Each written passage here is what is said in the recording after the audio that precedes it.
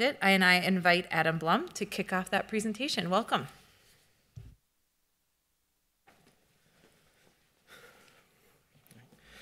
Thank you, Chair Koski and council members. My name is Adam Blum, and I'm the Capital Budget Analyst for the Budget Division.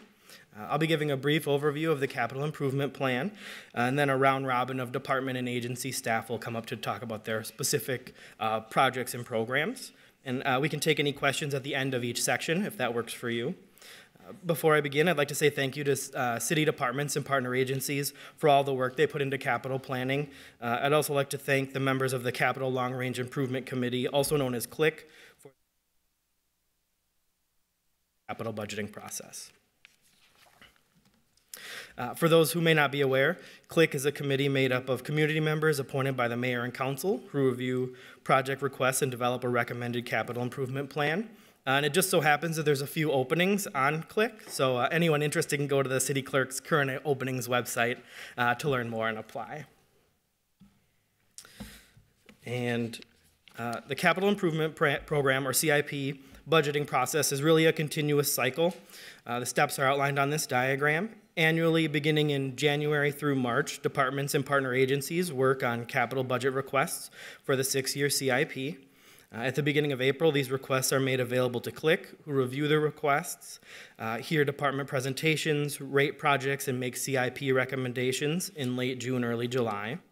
These recommendations are used as a starting place for the mayor's recommendation, which is submitted in August. The council, of course, reviews, amends, and adopts the CIP by December. The first year of the CIP is appropriated and projects begin, and years 2 through 6 of the CIP serve as the basis for the capital budget request the following year. And I'd like to note that while I've listed sort of the most common months on the diagram for demonstration purposes, projects move between the various steps as needed throughout the year. The 2024 through 2029 Capital Improvement Program totals just under $1.4 billion over the course of the 6-year plan, with $271 million planned for 2024. Consists of projects ranging from public art, city hall and other city facilities, roads, streets, bridges, water services, etc. And so now I will turn things over to my colleagues in Arts and Cultural Affairs Department to discuss their projects. Welcome. Good morning, Madam Chair, council members. I'm Mary Altman, and I have the privilege of overseeing public art programming for the city of Minneapolis. And with me today is Ben Johnson, the Director of Arts and Cultural Affairs. Art in Public Places is the name of the program that is funded through the city's Capital Improvement Program. It's been funded through the city's Capital Improvement Program since the late 1980s. There are 3 areas of values and goals that were adopted by the Minneapolis City Council for public art programs. There are artistic goals, there are community-based goals, and there are resource goals. And when those goals were adopted, it was determined that they were all equally important. So the artistic goals are not more important than the community-based goals, and the goal of, for example, making the collection, artworks in the collection durable and easy to maintain is not less important than the community-based goals.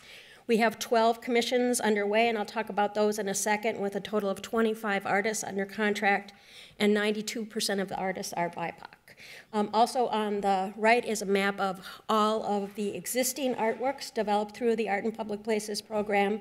In gray as well as in blue are the projects underway.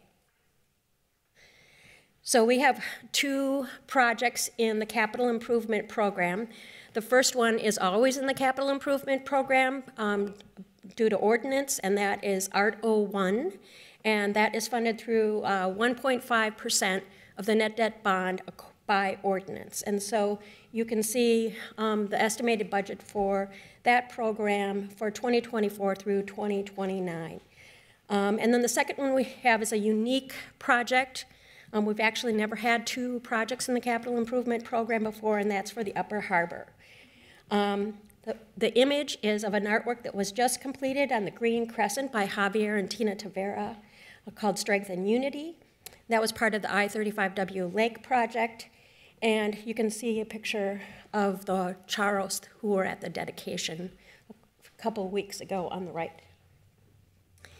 So Art in Public Places, or Art 01, has a budget of $1.25 million in 2024 as per ordinance. The goal is to integrate art into where we're doing building. Art in Public Places works where the city works. And so actually all the people you'll hear from this morning are our collaborators. We work on public works projects, park projects, property services projects, and we hope to be collaborating with the MBC.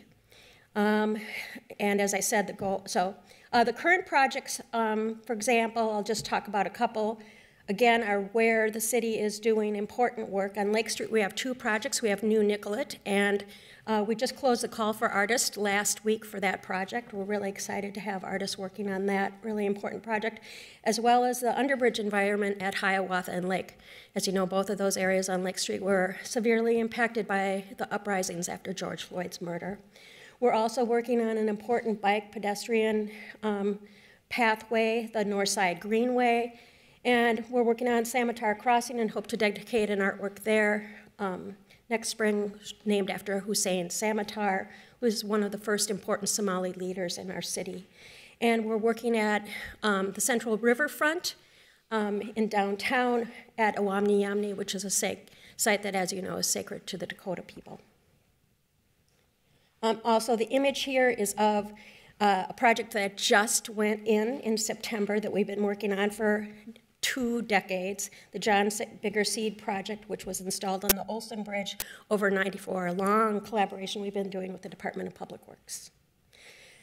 The second proposal is for public art for Upper Harbor.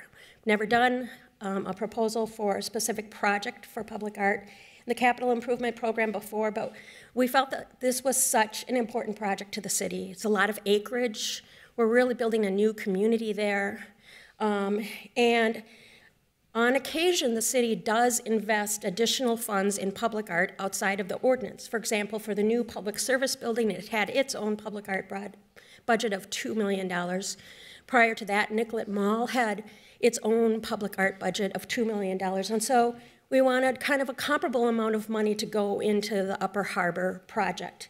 And so we're requesting over 3 years, $1.55 million beginning in 2025. And the goal of this project is to integrate or to create an identity, help build the community identity of Upper Harbor. An example of time we did this, which is actually almost 20 years ago, is Setu Jones created 9 different artworks as part of the development of Heritage Park, which is also a new community that the city was building. And the goal of that was to really create the identity of that place. And I think Setu did really successfully, and so that's really a precedent for us. Juxtaposition of Arts was hired by both the city and the park board to do some initial planning around this, and they identified some really powerful themes, including themes of ecological harm, environmental justice, and the settlement history of the North Side. And so that will be the basis for the artists coming into this work. So that concludes my presentation. I just want to point out, if you don't know, we have 8 interactive public art maps online of public art owned by both the city and the park board. The image on the right is an image of lawn signs that we've distributed with the park board in the city-owned areas and parks across the city, advertising these maps, and if you click on the QR code, it'll take you to the map site. Thank you, Ms. Altman. I will see if any colleagues want to ask questions, just so that it's easier for you guys as you go through this. I see Councilmember Payne. Thank you, Madam Chair. Obviously, this is part of our capital plan, and so we're really talking about art kind of from an infrastructure perspective, but we also know that art builds communities, reflects expression of emotions. It's like kind of a more profound thing than just infrastructure, not to say it's just infrastructure, but I'm just curious about how we think about our allocation of arts funding between this idea of, public art, which I know is what you're here to speak on, but maybe you could just enlighten me in terms of how we're thinking about it as like the art ecosystem and how the kind of institutional funding intersects with that idea.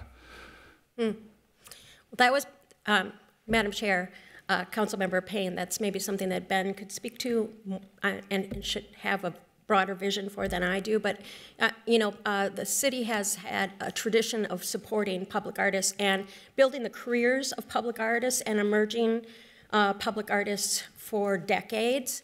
That's an important part of the art ecosystem, an important way that artists build careers, visual artists build careers in the city. Absolutely. Yeah. So is that kind of how you think about it, is just this maybe, tentpole might be a little overstatement, but like this is that really tangible way of supporting artists through this work, but also helps build the ecosystem of the arts community through these larger commissions. Exactly. I mean, I think of an artist named Christopher Harrison, who you might know. He started out primarily as a muralist, and then he worked on the Seed Project and started working on a more permanent artwork by doing enamel panels, still two-dimensional. And then he became part of a public art project that focused on the development of emerging artists and did a sculpture at Theodore Wirth Park, a project we did in collaboration with the Park Board.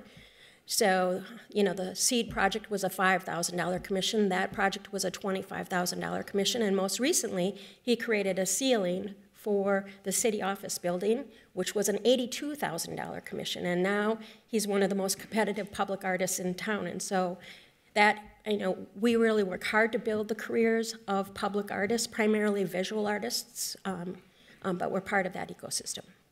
Thank you.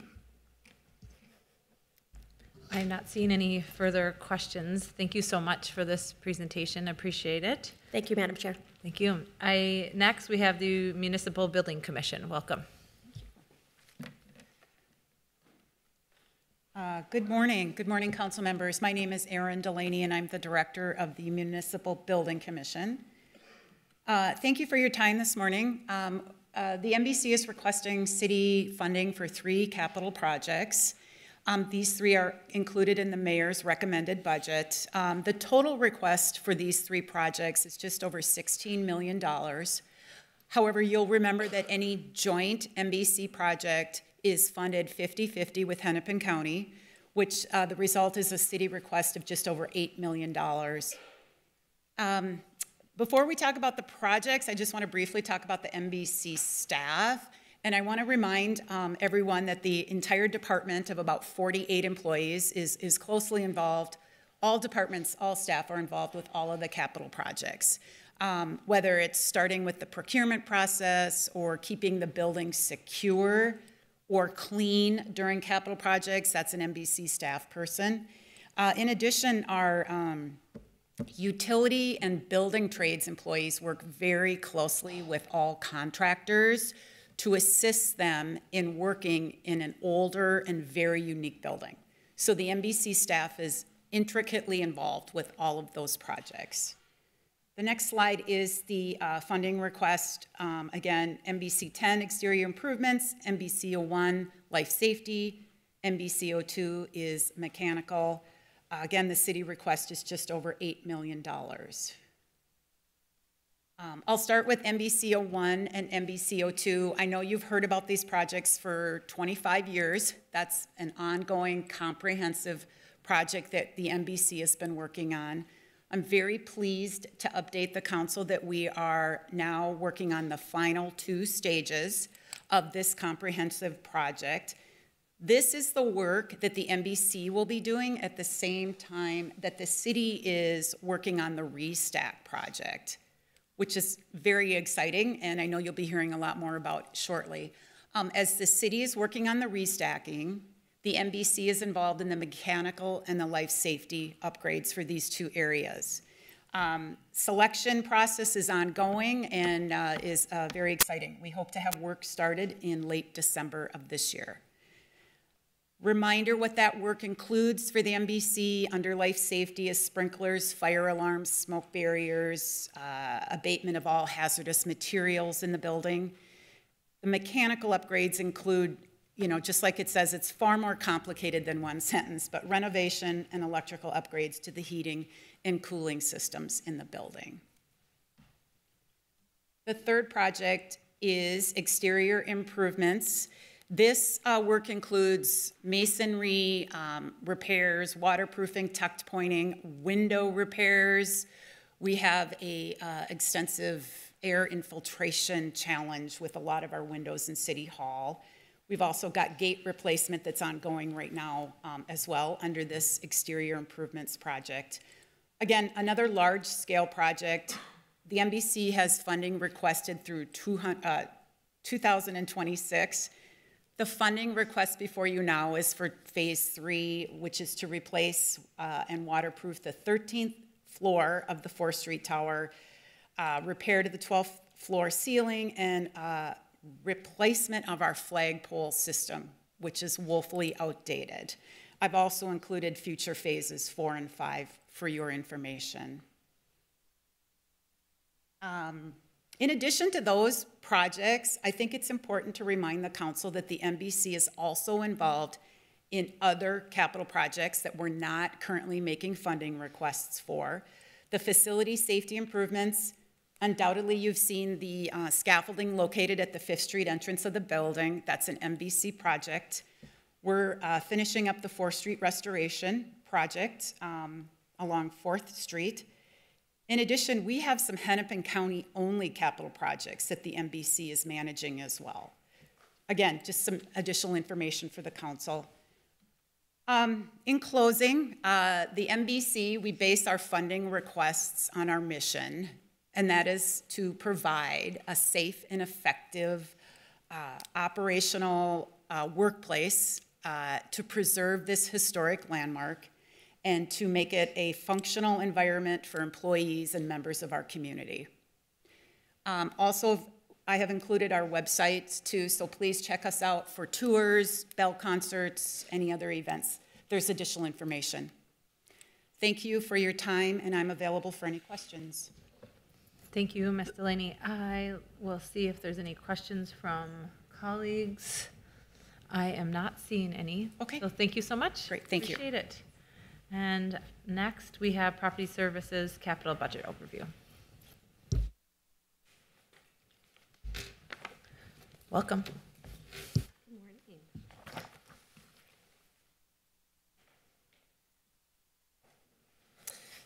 Good morning, Chair Koski, council members. I'm Barbara O'Brien, Director of Property Services for the City of Minneapolis. Property Services exists to provide a safe and equitable work environment for all city employees. With that mission and in partnership with our various city departments, Property Services is bringing 13 projects forward in the 2024-2029 Capital Project Program. These projects support the work of public safety, public works, Minneapolis Farmers Market, animal care and control, and various office needs throughout the organization. Beginning with the Minneapolis Fire Department, 2 capital projects are currently programmed. FR 11 is the replacement of the existing Fire Station 11, and FR 15, which is the replacement of the alerting system across the fire station portfolio, so 21 stations. This project is currently in pre-design, and we hope to have the alerting system executed in 2024. The 2 Minneapolis police precincts that are identified in our capital program are MPD 04, which is the replacement and relocation of Police Precinct 1, or 1st Precinct. This project is currently under construction and is anticipated to be delivered in the fall of 2024. MPD 06 is the study for a permanent location for Precinct 3. Property Services is awaiting several steps to happen prior to acting on advancement of this project. PSD 15 is the second phase of the traffic maintenance facility upgrades. Phase 1 was completed in 2015 with a focus on interior spaces, while Phase 2 will address the mechanical and electrical infrastructure of this facility. PSD 16, it addresses accessibility improvements, ADA compliance, restroom updates, and energy efficiency improvements at the farmers market. We will be researching options for partial enclosure of the market structure to elongate the market season at this site. The City Hall Restack, which is PSD 20, is a joint project between the City of Minneapolis and the Municipal Building Commission. Phases 1 and 2 are complete, and Phase 3 is the remaining phase. To date, planning is complete for Phase 3. We have accepted construction proposals and are awaiting a construction contract. We anticipate the final phase to be fully complete mid-2025.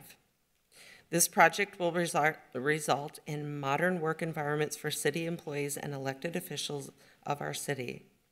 We are very much looking forward to the transformation of City Hall.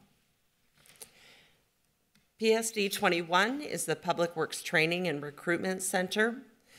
This facility includes classrooms, conference rooms, simulator rooms, shops for training for future city employees.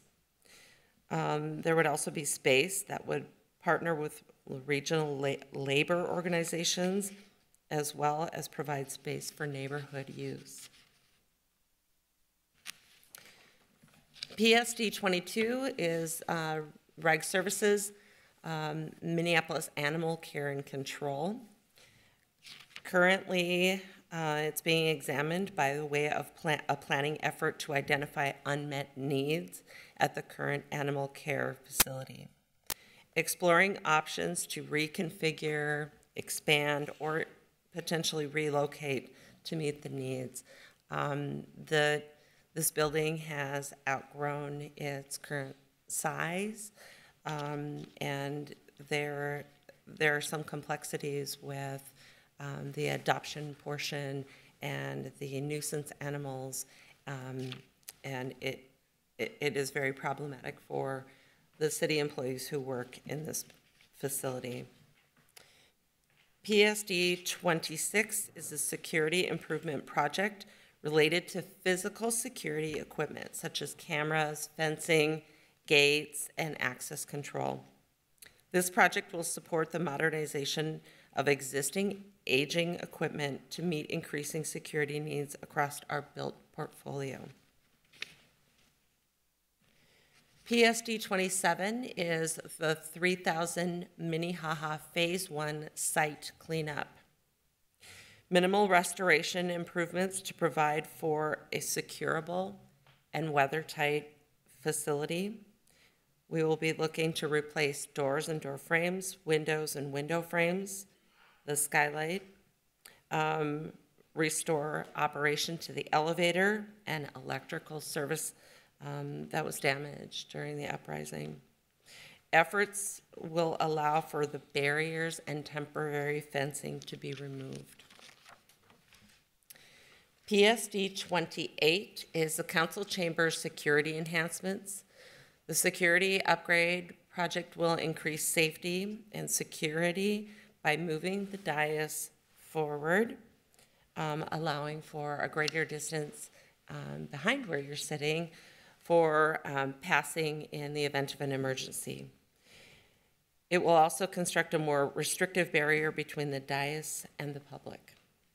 This project is separate from the City Hall Restack project, but work will occur simultaneously in order to take advantage of the availability of this space while the larger project is underway.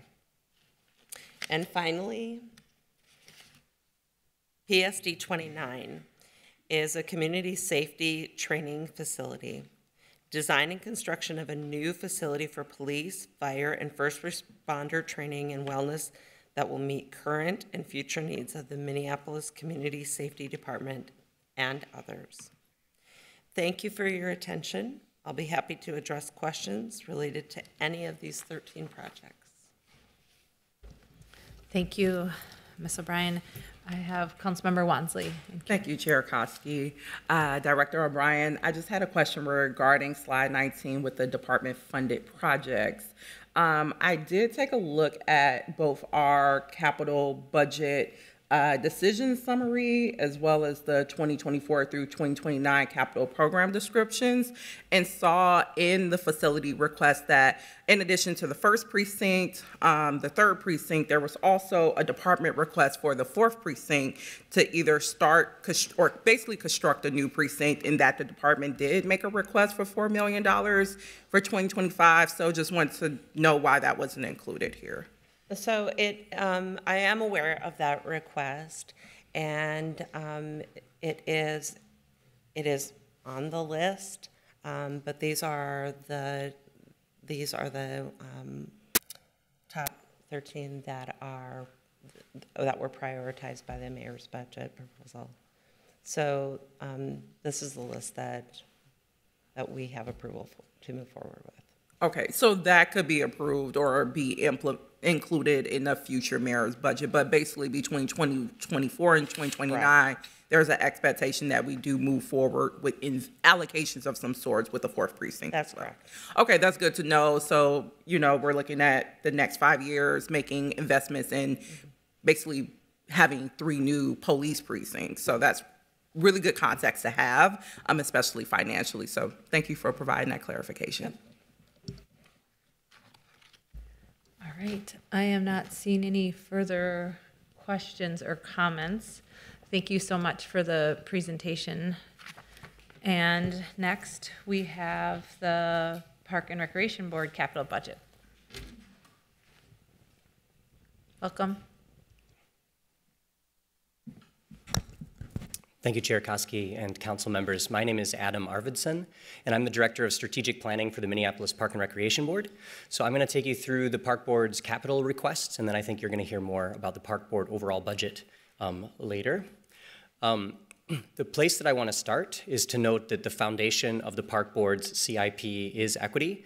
We have an ordinance that sets forth an empirical set of metrics by which we rank parks and then bring them into the CIP when their rankings appear next on the list. The projects are selected based on community characteristics and also on park characteristics. This was the first CIP in the nation that used community characteristics as a determining factor for prioritizing projects in an empirical way. So we look not just at the quality of the assets in the park, but we look at the relative need in the community around the park. What's important to note this year is that in 2023, the Park Board made the first significant update to those metrics since they were passed in 2016. We did modify the density metric because it was a static metric that needed to be able to evolve with the times. There were a few housekeeping items also, but the most important thing was that an unintended consequence of the metrics was that we have a bunch of undeveloped parks in our system that cannot be fully scored. So they cluster down at the bottom of the rankings. And the danger would be that in the future, we'd spend years and years and years doing nothing but improving undeveloped parks in a fairly non-strategic way.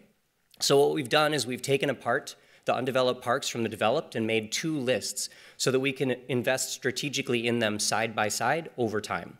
That also allows us to prioritize those undeveloped parks that are actually going to have recreational benefit, particularly in areas that don't have a lot of park access right now, like for instance in the North Loop or the far north side up at Ryan Lake. So we're implementing the NPP 20 ordinance through our capital projects. These 2 maps show you generally where the set of CIP projects exist across the city.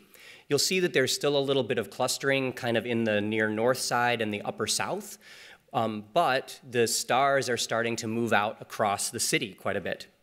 This is what I call that we're entering NPP 20 phase 2.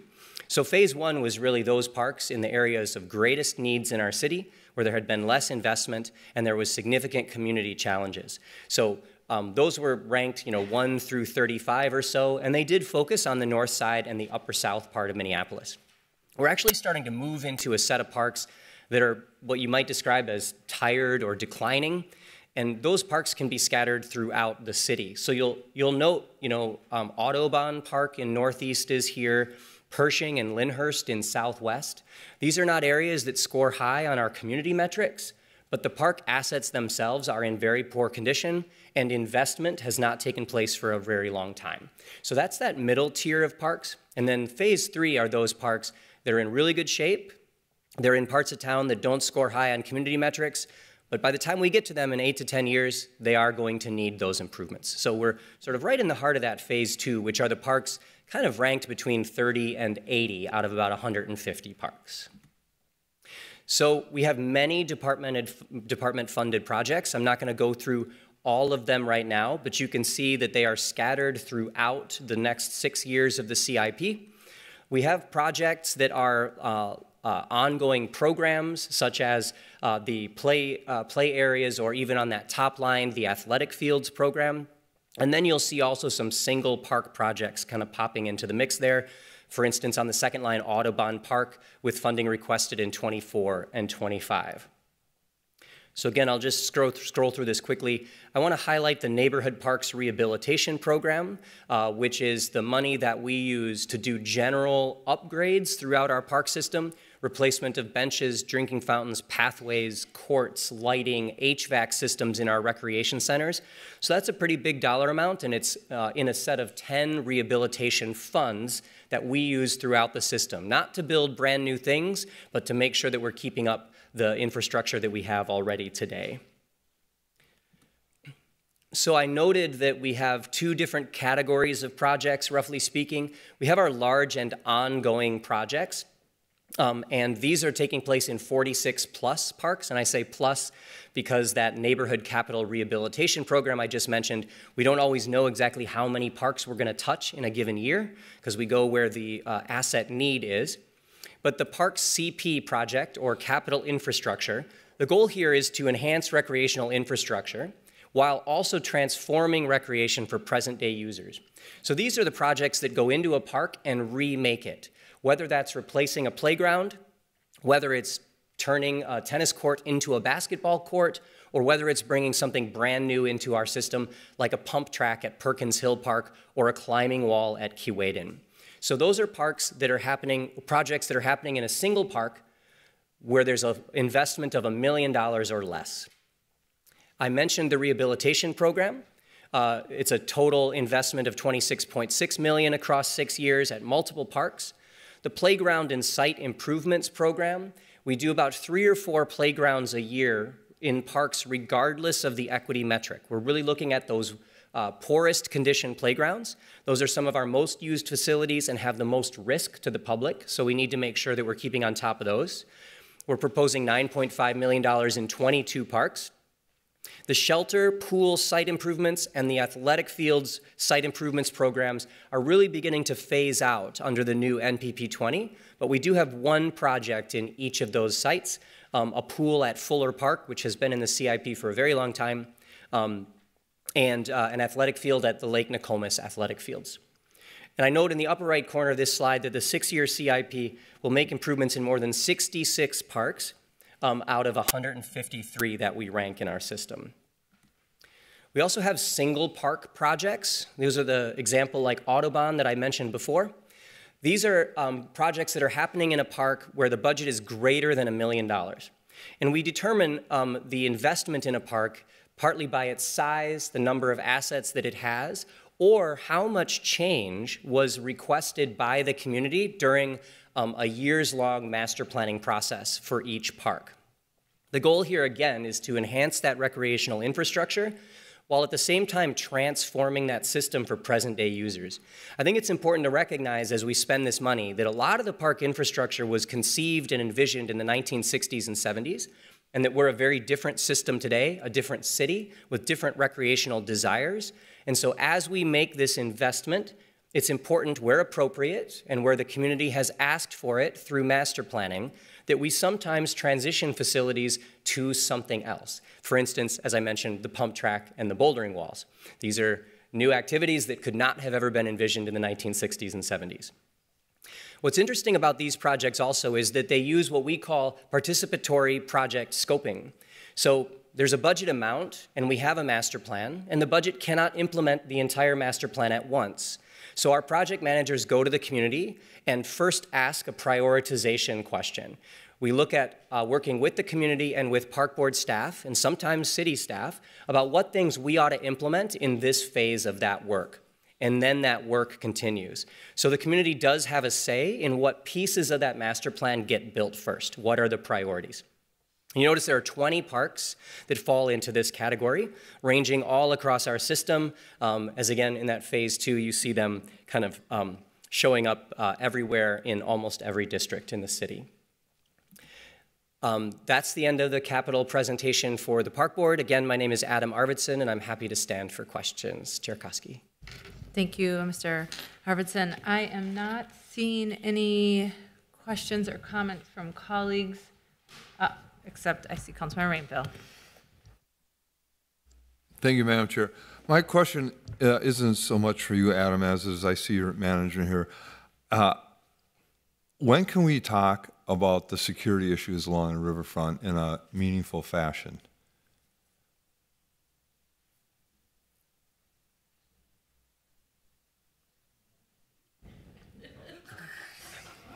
You're welcome to come up and answer.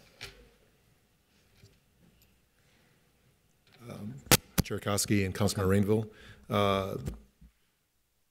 that is a question that we are always in the park system always concerned about safety within our parks. I believe we've been incredibly responsive to the concerns of residents and our park system. I think that I am always available. I know we've had conversations multiple times on concerns around some of our parks and access to our parks, and so we are always available and would be more than happy to have further conversations about safety in our parks. I know that if Chief Ojeda was here, he could speak to specifics of a lot of the work that we're doing around safety, infrastructure that we are working on, working with Assistant Superintendent Schroeder and looking at ways that we start to kind of create spaces that are safe and looking at innovative ways that we can create buffer areas, whether it's landscaping, whether it's fencing, and also involving more of our community connections team and violence prevention team that's out there in our parks every day, working with our community. We have multiple examples of, for example, Loring Park, which was ranked the highest in crime for a major part of in the early 2020s, 21, 22. The amazing part about that was that with work with the community, working with our community connections team, working with our police, working with walkers, Loring Park went from the #1 most challenging park as far as crime down to like they had 0 reports of crime because of the efforts that we did working with community. Stevens Square is another really wonderful example, working with Commissioner Schaefer and working with community there, working with the businesses. So we have invested, we are working, we are connecting with community to make sure that we address a lot of the issues and concerns, and particularly in our parks. But we have a lot of examples, but I would say that a long answer, I am always available in the park. Staff are always available to work through any concerns that the community has, and particularly, Councilmember Rainbow, things and concerns that you have, and particularly around the downtown area. Thank you, and you have been accessible, and I appreciate that. It's just so difficult to get some time with you, and I don't mean to put you on the spot here today, but since you're here and I see you, I want to get that commitment. Absolutely. And I think you have a very, very good idea to include Chief Ojeda in it, because sure. We all have to work in lockstep together, and as you know, the world's record for shots fired in a park is held at Boom Island with over 100 shots fired, and we have to stop that type of activity. Absolutely. Thank you. Understand. Thank you. Thank you, Superintendent. And let me just double check here. I'm not seeing any further questions or comments. I would just comment, it's exciting to see all of the projects. Perhaps it's going to be in the details, but as you know, I am an avid pickleball player and would hope that as we're doing some of these improvements, we are thinking about the future of that impressive game. So thank you so much. Appreciate your presentation. Next, Public Works, welcome. Well, thank you, Madam Chair and committee members. Have to get a pickleball lesson someday from you, something I haven't done. Members, I think that it's always interesting to think about the capital budget in Public Works, since so often I think our residents and visitors think of Public Works as the capital expenditures of the city. And of course, we did get to present our budget, but I'm pleased today to be able to present our overall capital plan. So let's see, I'm going to see if these buttons work down below, and they do. So we'll start with our overall themes in 2024. Of course, many of you have had experiences in your wards with aging infrastructure, and we want to make sure that we are investing in that aging infrastructure because it still is an asset to our residents and visitors to the city, as well as in our utility funds being able to manage the rates that people are paying. We, of course, also have faced cost constraints and increasing cost pressures on critical elements of capital projects, and the supply chain difficulties that we continue to face. It is easing up out there, but we still are feeling that supply chain problem. And then being able to balance the available funding across many, many competing priorities within divisions of Public Works and across Public Works.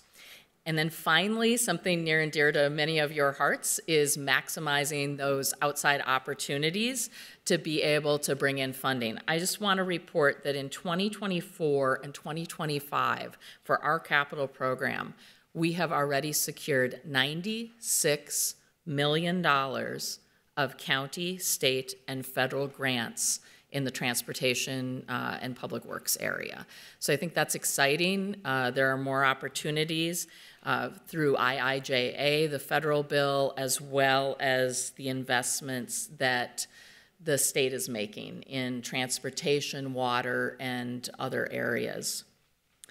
I'm not going to spend a ton of time on each of the detailed slides for you because I'm trying to pull out, and we've tried to pull out exciting parts of these slides, but I want to say that street paving as a funded area is really, should say something more like street paving and projects that advance the policy and modal goals of the city. It's well beyond only street paving. It includes things that are like the ADA ramp program. We have two slides here that come through with the budget numbers. One I want to point out at the top of this slide for you is PV074.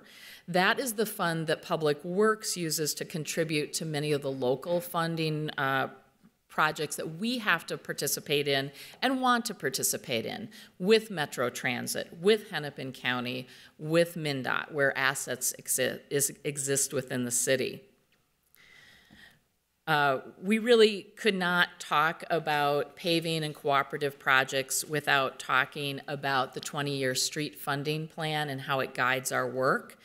The plan really is a balance of the traditional asset conditions of the infrastructure, what that condition is today, safety, utility needs, and then using our racial equity framework and equity considerations to be able to make these recommendations and bring them forward. Paving projects also are guided by the right fix at the right time. Many of you are familiar that we use strategic investing, things like deploying resurfacing and rehabilitation to extend the life of that street out, and so that we are hopefully at the right time entering into the full reconstruction of a street. Full reconstruction is an expensive prospect. It also is the moment in time when we can realign the street with our modal goals, being able to do a better job of putting safe walking facilities and biking facilities directly into that street design. And in this area, $25.1 million in federal funding in 24 through 27, which will help us accelerate things like the ADA ramp work. Last year, the legislature did help fund, in a capital fund, more of this ADA work. Right now, we are averaging over 1,000 ADA ramps and intersections per year.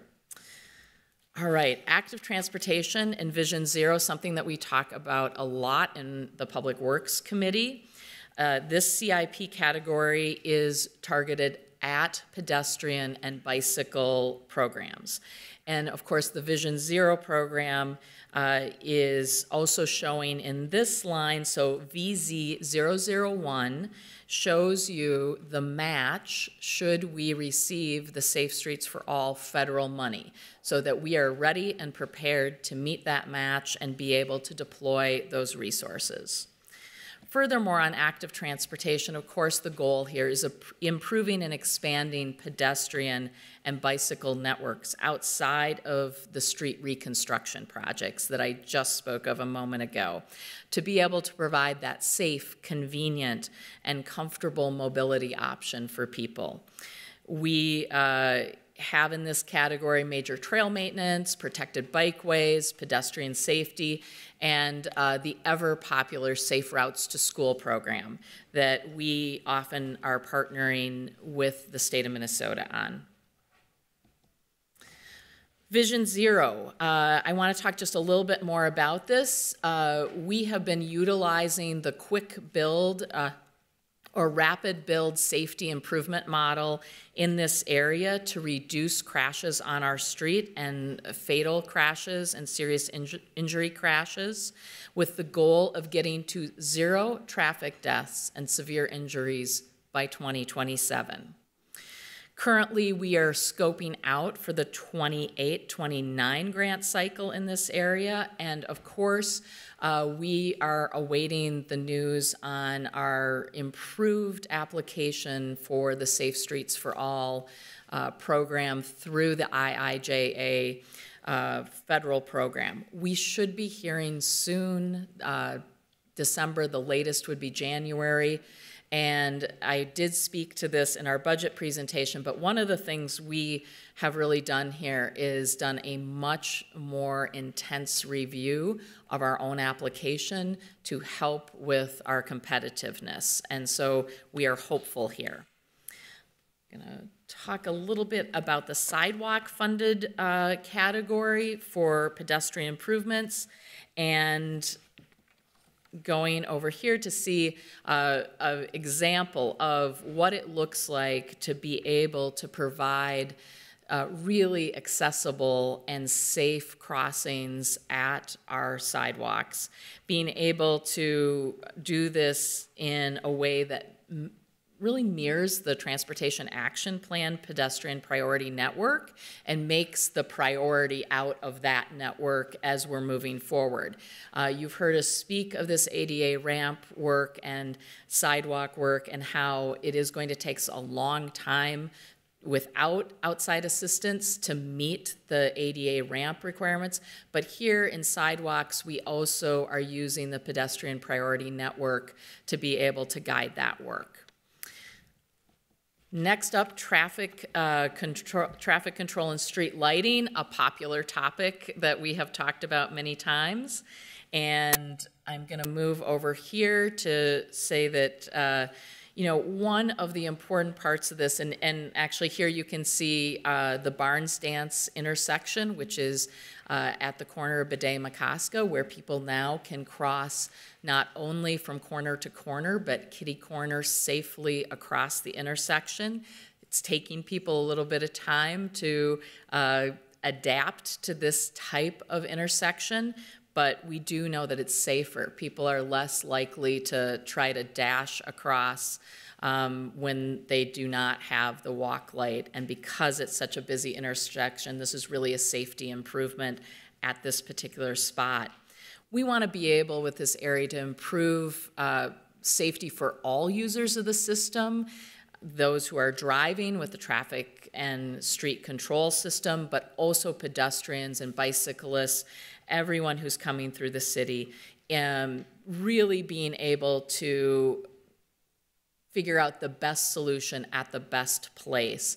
And here we have 16.5 in federal funds in 24 through 27. We are hopeful for more success going forward. And this is important to us to just keep our momentum going in traffic control and street lighting. Bridge-funded projects.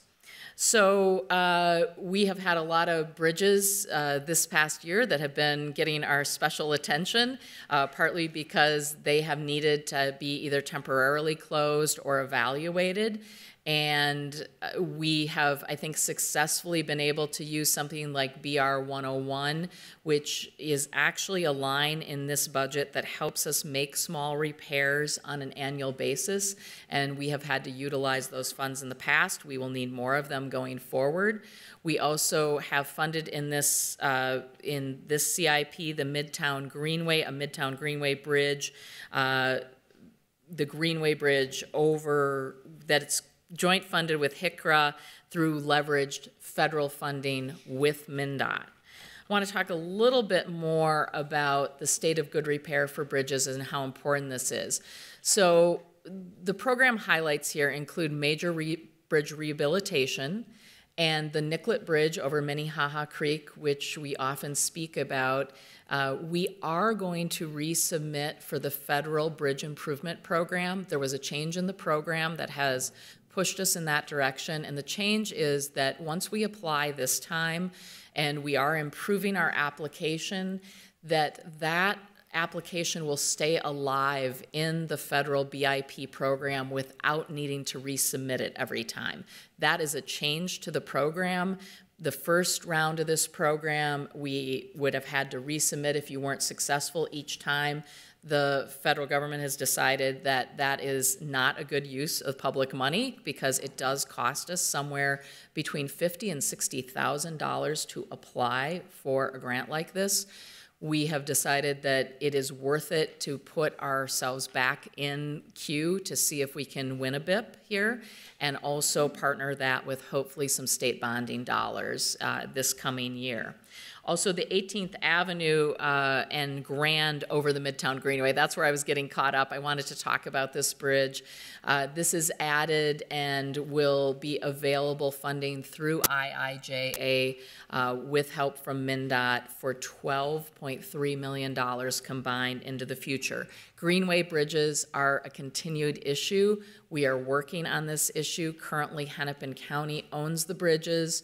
When they are repaired, we will then own the bridges going forward, and so they need to be in a state of good repair before we receive them. So this is very much a partnership approach.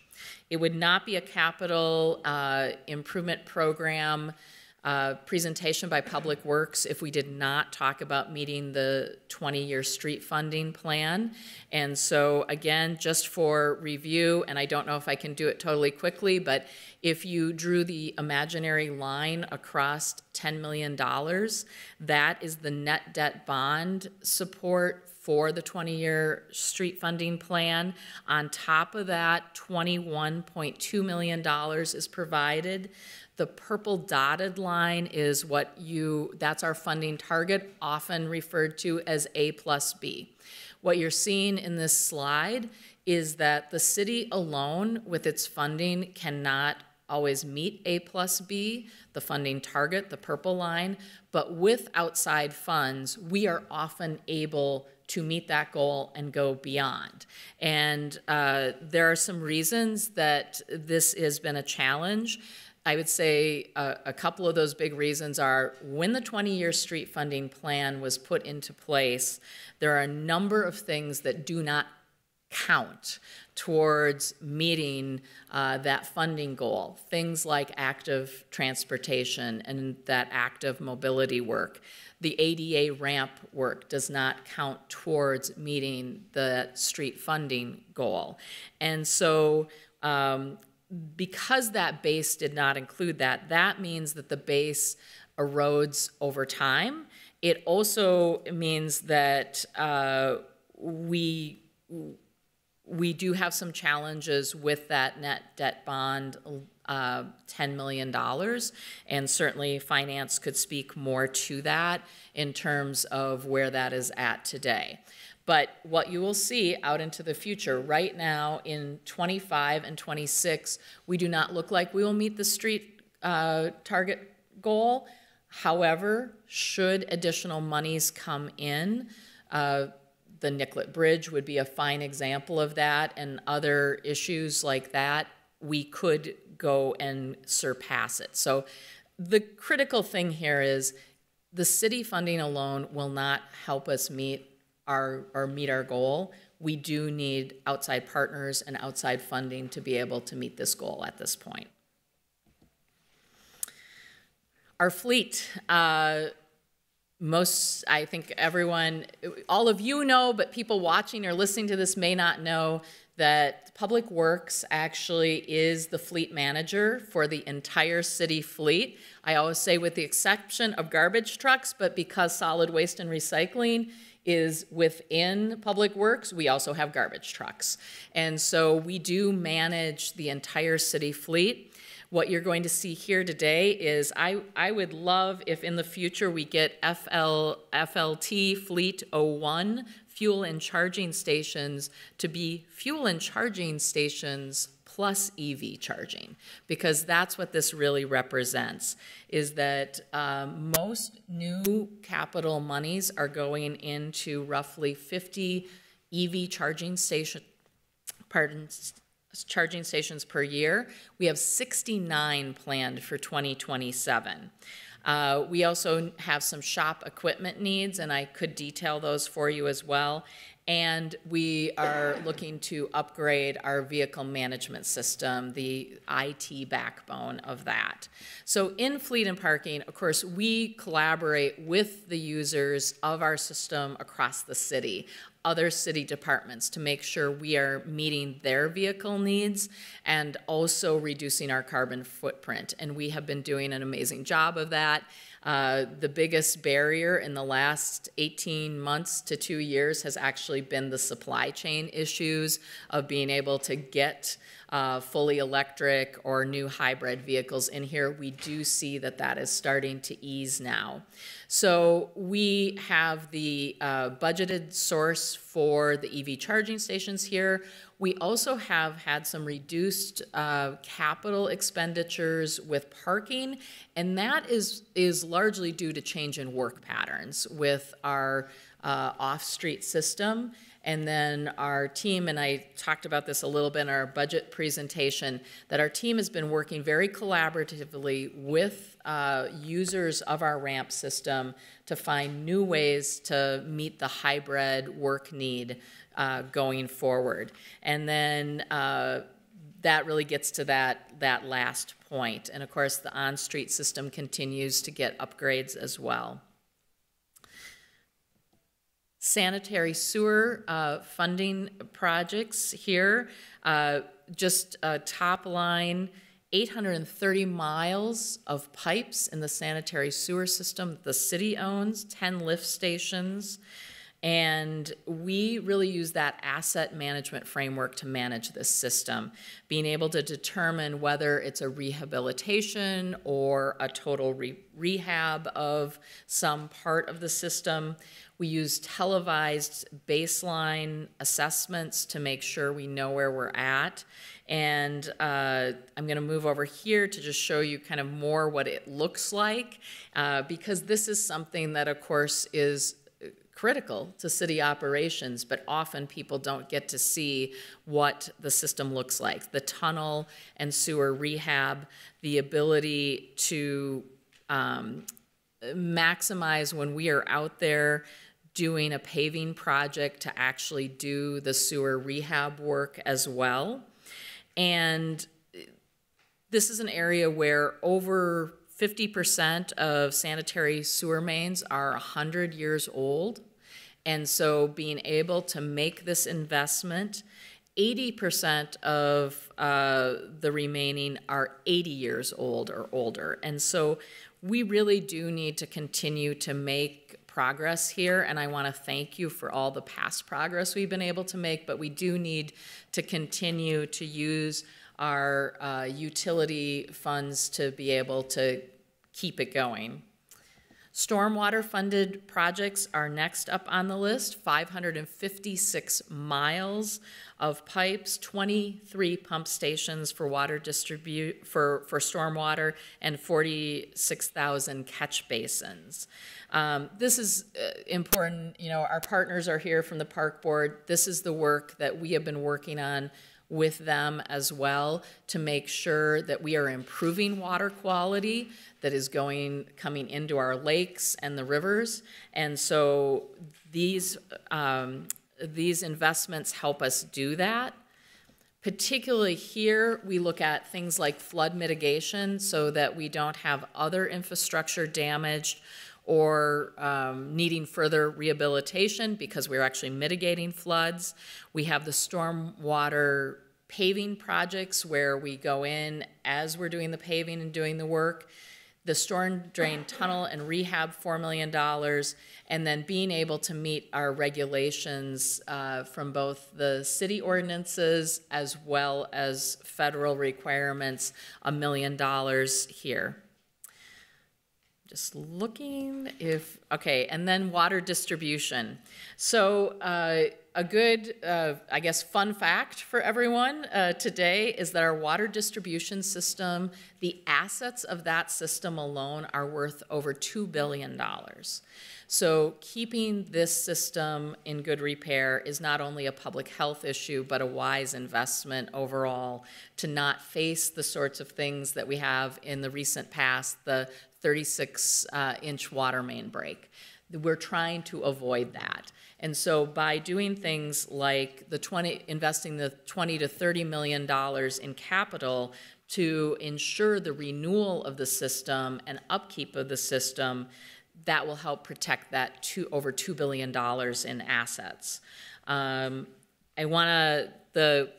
The program split here is 7 projects that will improve treatment and pumping infrastructure, 3 in distribution and metering, 3 in facility improvements, which also, we do hope that we are to a resolution on the Hiawatha campus issue soon, and we can move forward with being able to provide residents better service within the city in water distribution, as well as our employees, the type of space that they deserve to be working in the future. And so the other piece of this is to just say again, water distribution, drinking water, provides safe, clean drinking water to over 500,000 residents every day in Minneapolis. Also to 7 other municipalities through our water sale system. And that is 100,000 metered accounts. I think ending on this good note, one of the things that we are very proud of, I actually got to go to Water Safety Days today to talk to about 45 of our employees. I thank them on your behalf for their good work, but also shared how proud we are.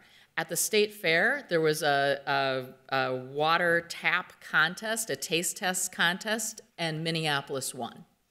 And that's a recurring theme here because we also won Best in Glass for our taste test at the Minnesota American Water Works Association annual conference.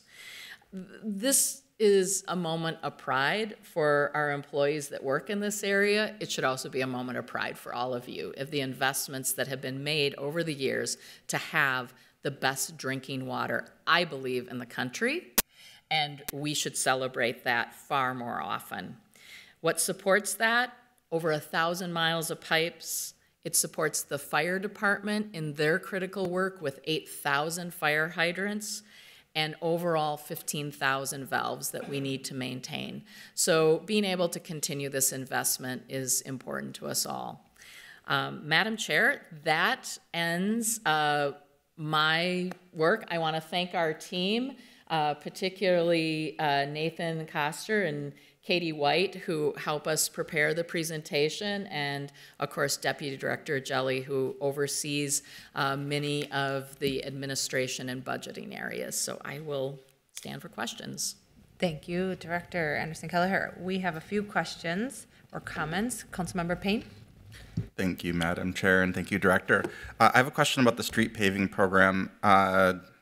First, many thanks for increasing our parkway paving program from our 1999 level of investment to something that reflects the need and the costs today. So I'm really glad to see that going up to $2.7 million. But I actually just met with some constituents this morning, and they were lamenting about the quality of their alley. And I'm wondering if we're in a similar situation as we are with, the history of our parkway maintenance program. How long has it been fixed at this $250,000 a year? And I'm curious as to how that budget is allocated. I know I talked to a resident some months back, and they think they have the oldest alley in the city. It's not paved technically. So I have another constituent whose alley had a lot of waterlogging issues, and even gotten so far as meeting with staff, and there just wasn't budget for it. So I'm just curious, do we need to look at this fixed $250,000 a year and consider the alley conditions and whether or not that's the right number? And then I was just also curious about how we prioritize that investment. So, Madam Chair and Councilmember Payne, I will begin and see if anyone else wants to jump in. No one's making immediate eye contact in the team, so that makes me a bit nervous about this one. But I think I will channel someone who is sitting on the dais who would tell you that there used to be an alley paving program. We moved away from that. We are putting our resources into the ADA ramp upgrades and other upgrades that are on the street. So that is one issue. There are, I don't know exactly how many remaining alleys that aren't paved in the city, but there are a number. The second part of that is I think we should have a longer discussion about what is needed for alley maintenance, because in some cases we have had issues that are surface water and sewer related, and we have been able to go out and correct for those issues. Sometimes it's a sloping drainage issue. Sometimes it's just where that drainage is in the alley and being able to fix it. I think we should have a conversation about whether this is the right amount going forward, and what the need is and what we might tackle. Yeah, I'd be happy to participate in that. Thank you. Thank you. I have Councilmember Payne and Goodman, but I see Wansley was, nope, you're, okay, all right. Is it okay? I'm gonna go to Councilmember Goodman. Councilmember Goodman, please. Great, thank you. Really great presentation. I think it was super thorough, so congratulations to your team, and really easy to understand. There are about 70 unpaved alleys in the city, and everyone who lives on one would tell you theirs is the worst, and that's probably because they are. And we used to partner with the owners, so we would put up a small amount of a match, but now we won't even tell them how much it costs, and even worse, we don't let them do the work.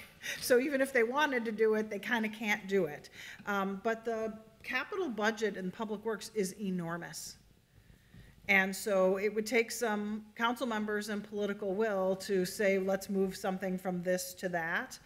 It's a matching program, so it has lots of leverage of private funds. And so I would urge anyone to work with Public Works and find out where they think there could be a change. They're just operating from where they were told to put funding, which was in the ADA pedestrian ramps, which has been a really good program. But I wouldn't urge us to just pull, I would say, let's take out that Hennepin Avenue project. That's $24 million. We could probably pave every alley in the city if we do that.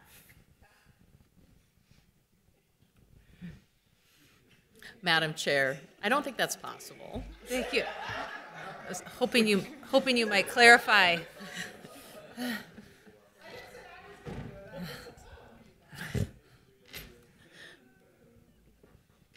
All right. Thank you. Thank you for clarifying what we can and cannot do at the moment, too. I appreciate that. Yeah. I am not seeing any further, oh, no, Vice President Palmisano. Thank you, Madam Chair. As someone who got one of the precious alley paving projects in my ward just a few years ago, there are still alleys all over Minneapolis that aren't paved, like Councilmember Goodman said. It's interesting, too, because so much of the language that we use around some of our new reconstruction projects is about being able to make things pervious again, right? But overall, alleys and the unpaved alleys that I've had to have conversations with constituents of are just the ones that are in really bad shape over the years, is that it is a massive drainage problem for people that have to live on these unpaved alleys, and it does cause problems in their in the dwelling units, the apartments and homes, the residential homes that back into them. They become difficult to navigate during regular weather conditions and sometimes absolutely treacherous in winter conditions. I do know that there are some significant drainage issues with the alleys that do exist because they are so old. Can you help us understand what the assessment goes to in an alley renovation? And if there's nobody here, I can just follow up later on that. I know that I have a feeling that Larry Matsumoto would be my go-to to ask such questions, but I think there is an assessment rate in the alley. I think it's less than, obviously, a street overlay, but that is probably only one small portion of an alley project, correct? Madam Chair, Council Vice President, and for my guess is that somehow all the 70 alleys remaining probably touch every ward. So I think a follow-up meeting to talk about what that assessment rate would pay for and what it would look like. I do know that in the past there were some other options available to neighborhoods when the NRP program was fully running. I know a number of neighborhoods utilize some leveraging of dollars to pave alleys, and there are, you are correct, there are very serious issues with being able to traverse these alleys. When they're not paved, there can be water quality issues too. You're right, we don't really want to make more surface that water can't get through, but actually having surfaces that aren't well maintained, that have a lot of runoff, then also can cause problems for water quality. And so I think this is a discussion we should continue to have, and it looks like there's enough interest that we'll gather a meeting together to talk about it. Great, thank you. All right, I am not seeing any further comments or questions from colleagues. Thank you so much for the thorough presentation. Next, we have debt service.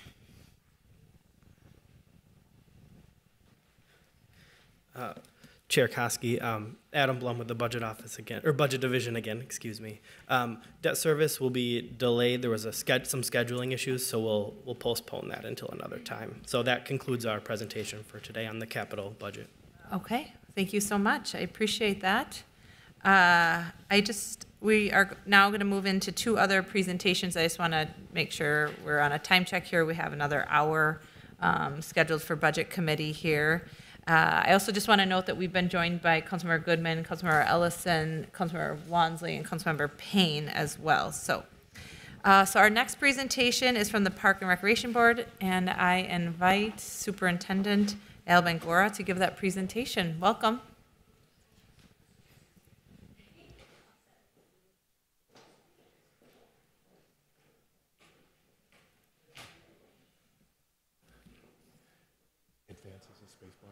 There's all different ones, right?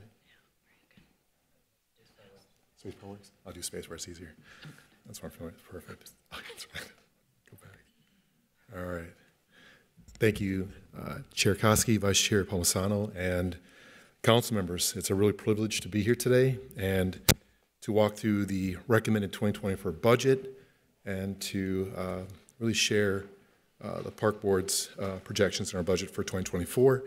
I would start by saying, which I think is important, is grateful I am of a really wonderful staff that have done incredible work around this budget during the last this last year. It took a lot of work and dedication. I would thank Director Weissman and Manager Rosen, who are here.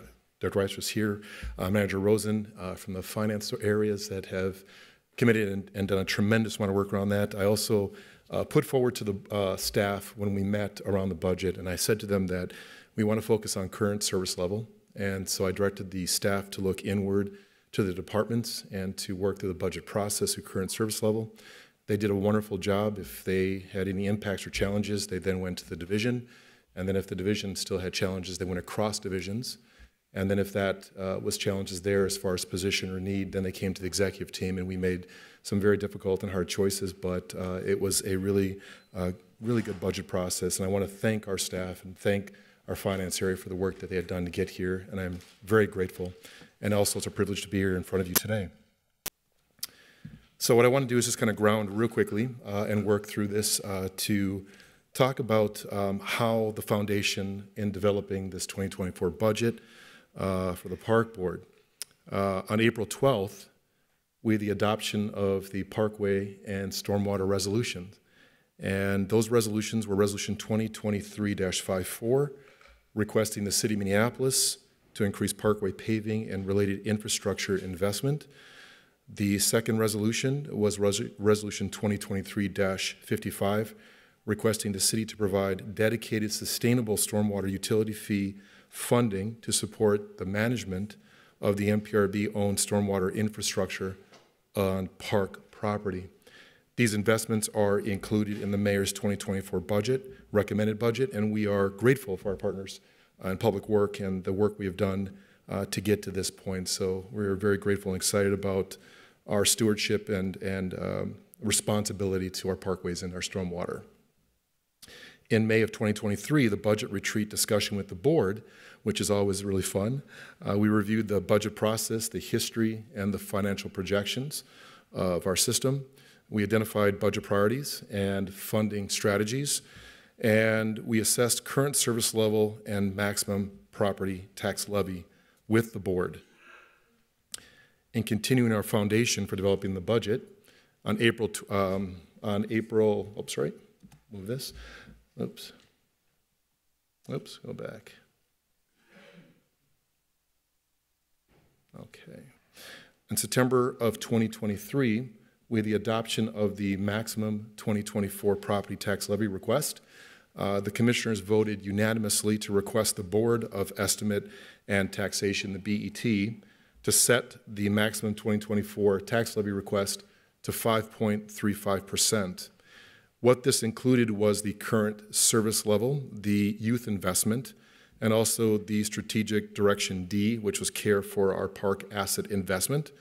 And those requested levy and what we asked for aligned with the mayor and the BET, and it passed, and the MPRB maximum tax levy request of 5.35%. Also around this, what's very important is the board was very committed to several things, and we'll get to the strategic directions in a moment here, but the board was very clear and committed to serving the youth of Minneapolis, caring for park assets and our stewardship of those assets, caring for the environment, and what you would hear a lot of times was climate resiliency efforts, and identifying new funding sources for our park system.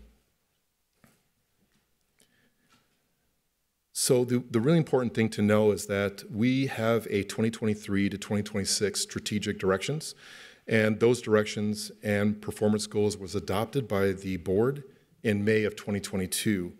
What I always tell folks when I came in 2019 was that I based my performance as the superintendent on these strategic goals and strategic directions by the board in the 4 years, and that also reflects through the organization. So these directions and performance goals are very important, and there's 5 of them that I will briefly go through, and this budget was, of course, reflective of those goals. Strategic direction A was to act boldly for our climate future, and what we talked about as a board, as an organization, is reduce the carbon footprint, implement resiliency projects in service area master plans and our ecological plan, and to also analyze park visitor modes of park access to create baseline data for future decisions. And reflective in our 2024 budget is the Graco Park building, which is the first net zero building in the MPRB system. If you ever had an opportunity to look at our website and look at the actual animation of it, it is just going to be an amazing, amazing place along our river. And we're very, very proud of that. And we will soon be visiting that wonderful place soon once we get done. But again, it's our first net zero building in our MPRB system. And we're also looking at the exploration of the Xcel Energy Solar Rewards community, and that is around our solar energy arrays and our solar panels. Very exciting work that we're doing there to continue to build upon that through our park system. And the formal criteria for evaluating new equipment purchases and replacements to reduce fuel consumption, minimize pollution emissions, and improve operations. And a very simple thing that I just gave in one of my reports to the board recently was the purchase of push mowers that are all electric. Obviously, we do have more than that in our system with a lot of our operating our vehicles, a lot of our maintenance equipment that we're using around our system. But that's just a simple example that I just shared recently with, with push mowers across our system through Toro. The next strategic direction, B, is cultivate each community's place and honor cultural traditions in Minneapolis parks. The board spoke specifically to enhanced and unified organization-wide volunteer management and enhanced community safety and park police engagement activities. Reflective in our 2024 budget is positions to add the capacity to support volunteer engagement. With that, we have a volunteer program aide, a horticultural crew leader, a certified part-time Eloise Butler Wildflower Garden program administrator. Those are all part of the budget. We also are working very hard on our Indigenous acknowledgement training through our parks and our Indigenous reconciliation plan. If you have a moment to look even at our Parks for All comprehensive plan, it's very clearly spelled out there on acknowledgement and the work that we are doing around this work as it relates to cultivating each community's place in honor of cultural traditions in Minneapolis. Strategic direction C, implement quality youth and intergenerational programs. The board was committed to implement quality youth and intergenerational programs and ensure its success through several areas: program capacity measurement, multi-tiered program evaluation, and enrollment tracking.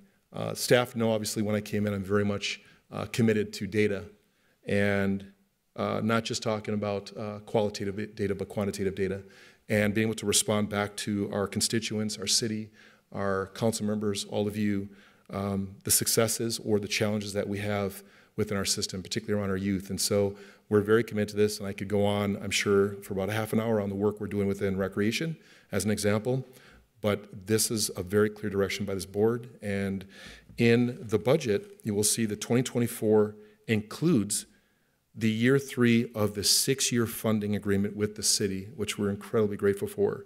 The property tax levy increase of $260,000 each year through 2027, and also next year, the final year of the ARPA funding. I also want to mention at this time that's not on here is that we do find a gap in 2025 and 26 of over $640,000 in 25, and then about over $400,000 in our projection in 2026. So we're going to continue to work on solutions there, but also work with the city on that gap as we get to the $2.6 million in the general fund to our youth funding in 2027. We continue to work on free youth programming in areas of citywide with the greatest needs. We focus on our ACP and ACP 50, but we also don't turn any youth away for any programs. We're very clear about that. We have a scholarship program that we put into our system that any youth can access or any family can access, but all of our programs, not only do we have based in 17 centers, or I think 17, could be a little less than that, we have free programs, but all other centers and programs are always accessible to our youth and are free through scholarships and through access in our rec centers. We also are putting a part-time inclusion staff hours for our Rec Plus program and our Naturalist program coordinator focused on youth and teen programs. And also very excited to announce, of course, I'm sure you're all aware of the youth employment funding of $1.5 million received from the state in the 2023 legislative session, which is our Teen Teamworks program.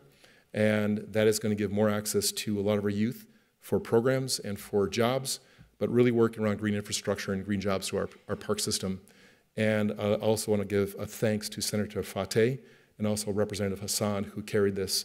And it is a really significant opportunity for our young people to not only put money in their pocket, but to have incredible jobs, which Minneapolis Park and Recreation Board is one of the largest employers, of course, of youth. And this is just a wonderful, wonderful opportunity for our young people. And we're going to be working very hard on connecting them to opportunities in our park system and jobs. Strategic Direction D, care for our park assets to meet the evolving needs and practices.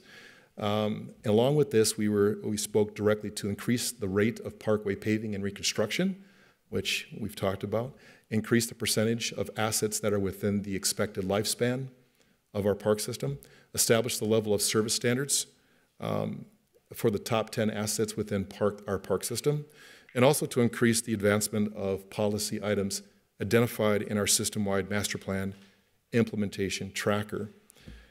So within the budget, we focused on, of course, our parkway investment beginning in 2025. Incredibly grateful for that and the work, again, with the city and the public works. Also, our stormwater fee and investment. Those are two incredibly important legacy moments for our park system, and to take care of our assets and steward not only our water bodies, but to also take care of our parkways throughout our system. Our park project and system analyst to support the work to identify and implement an asset management life cycle. And that is the one position that I mentioned earlier that was supported in the tax levy, a very important position that'll be doing really great work for our park system. And then, of course, the reallocation of resources to fund needed positions in the asset management department. And as I mentioned earlier, staff had done a great amount of work around looking internally and finding those impacts and solutions within their divisions and departments. So we have a horticulture crew leader, a park keeper position, an MEO, and an HVAC technician. That'll be part of our work and our system going forward. And the last, Strategic Direction E, steward our natural resources, which is very, very important to this board and to me and to our organization, of course. And what was in there was called the natural management, growing our public tree canopy, and improving our water quality through the BMP management of our infrastructure in our parks. Within the budget, we have an enhanced natural area management with ongoing state operations and maintenance funds. And we have added a volunteer program aide and seasonal natural resource specialists. We also are going to implement our Stormwater Enterprise Fund, and within that, we're adding our engineer and an increased part-time provisional staff hours. And our continued work around our tree canopy, planting at least 2 trees for every tree removed, focused on the 2 major heat islands within the city and through the ARPA funding. So we're also grateful for that because we know continuing that's going to be very important. So our work that we're participating with our urban tree carbon offset program through the partnership with Green Minneapolis. So with that, I am going to turn this over to Director Weissman. And Chair Koski, I think we have a good visual for you that shows your courts.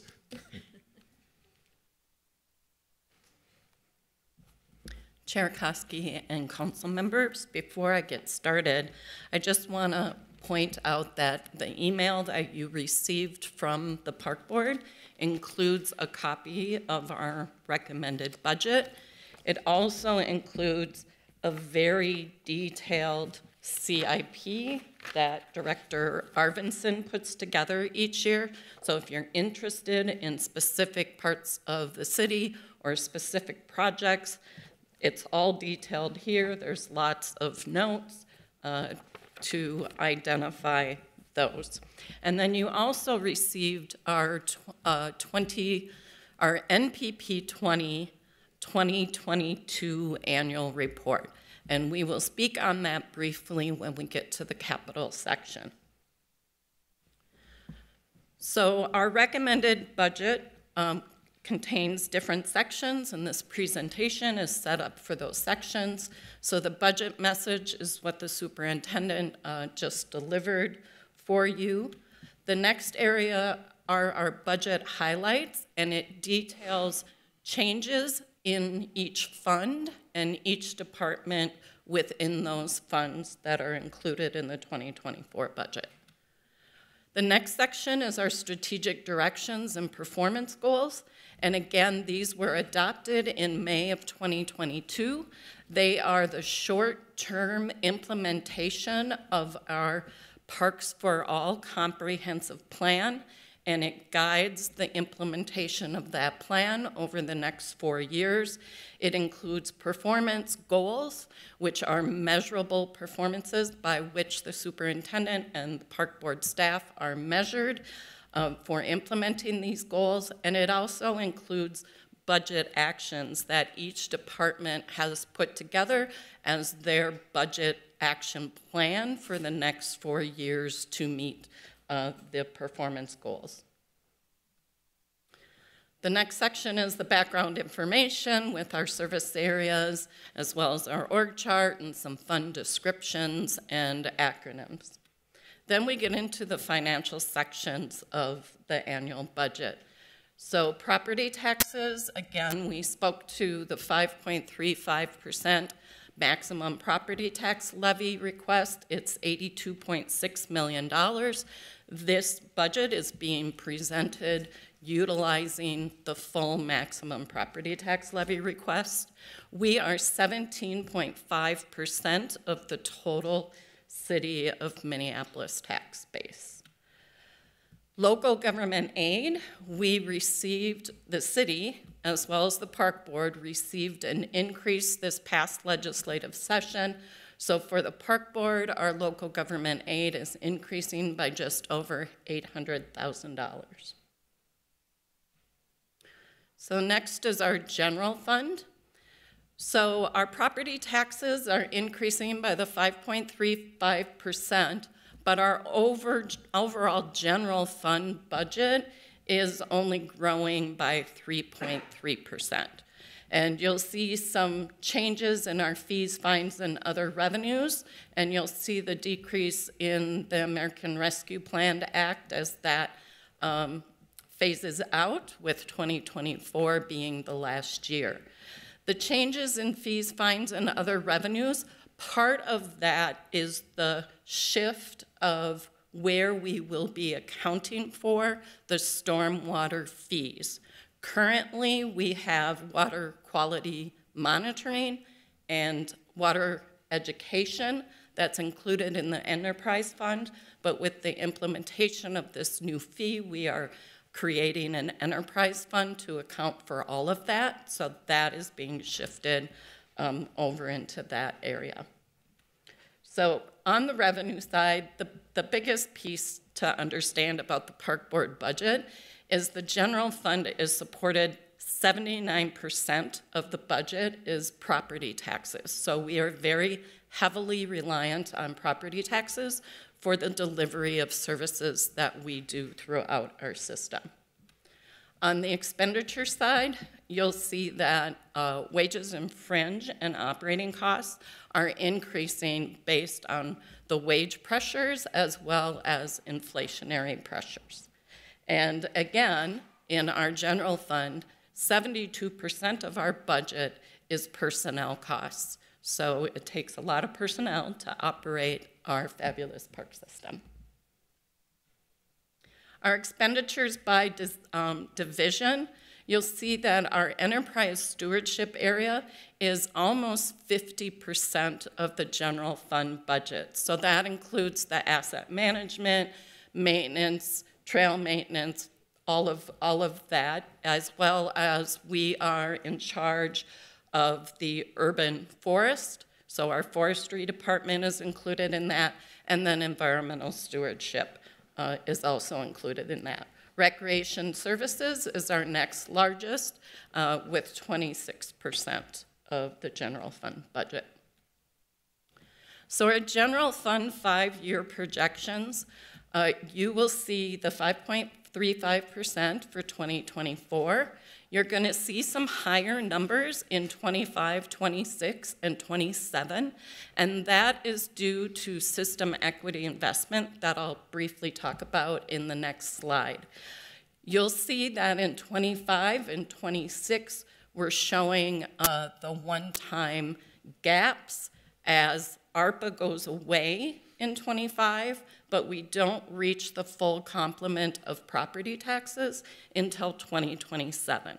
So we are going to be needing to work on some other one-time funding sources in '25 and '26 to help close that gap. So why system equity investment, and what are we doing here? So there are a lot of parks that are being added into our system based on the redevelopment of many areas of our system, but also the identified gaps in park access in various parts of our city. So the three major projects that will be coming online in the next 3 years are the Graco building in North Minneapolis on the riverfront, Upper Harbor Terminal that you are all very familiar with, which includes a linear park property along that stretch, and then North Commons, which you may or may not be familiar with, but there is an implementation of the master plan at that park that's going to be the largest single investment in a park property. So we need to provide current service levels at these locations. So as those properties come online, we'll need to add recreation staff, we'll need to add maintenance staff, and those things are built into our projections. Our special revenue fund is the next section of the budget book. So again, the special revenue fund accounts for revenue from other sources that have grant requirements or donation requirements that are not in capital in nature. And the item that I want to highlight here is that during this last legislative session, we received an increase in our state operations and maintenance funding. The state of Minnesota is supposed to support our regional parks to the tune of about 40% based on state law. They have not, I have been here 29 years, they have not in the history of the park system been able to fund the 40%. So it falls in other areas to support our regional system. But we are investing $500,000 of ongoing funding from the state operations and maintenance to support multiple methods and strategies of natural area restoration and maintenance. So this is the funding source that will be providing the volunteer program aid, and then also 3 seasonal natural resource specialists. Also provides contractual and professional services that will be devoted to our regional system. So our special revenue fund is also where we will account for the $1.5 million of youth employment and training funding. It is coming to us in fiscal year 24 and 25 as two $750,000 allotments. It's considered a state direct grant, so we did not have to compete for these funds. This is a one-time appropriation, and the state has provided us the ability to spend this money through June 30th of 2027. So we don't have to spend it all in a single year. We get to spend it over a period of time. And what I will say about this funding, it's gonna allow us to hire additional youth, but it also is really important because it's gonna allow us to hire youth for more hours. We're gonna be able to offer them more pay. So it's a combination of a lot of factors that we're gonna be able to do because of this funding. So in our enterprise fund, I love this picture We had the grand opening of the Bede-Makaska Pavilion on Friday. It was a beautiful day. It was a great event. And you'll see all the Native acknowledgement that is built into this facility. So if you haven't been able to stop by there, I highly suggest that you do. Also at this location, it's our first year-round facility. So there's 2 buildings at that facility, and one of those buildings will be open and available to people who are utilizing the parks, that park year-round. So super exciting. Our enterprise fund takes care of our business operations. It includes parking, use and event permitting, vendors and concessions, the sculpture garden, waterworks, ice arenas, and golf. And you'll see that parking is the biggest generator of net income. You'll see that the sculpture garden and waterworks, we're still working through pro formas that will hopefully make these places self-supporting, so no property taxes are utilized to support these operations. And the net income is used to pay debt service, MRF payments, and capital improvements in this fund.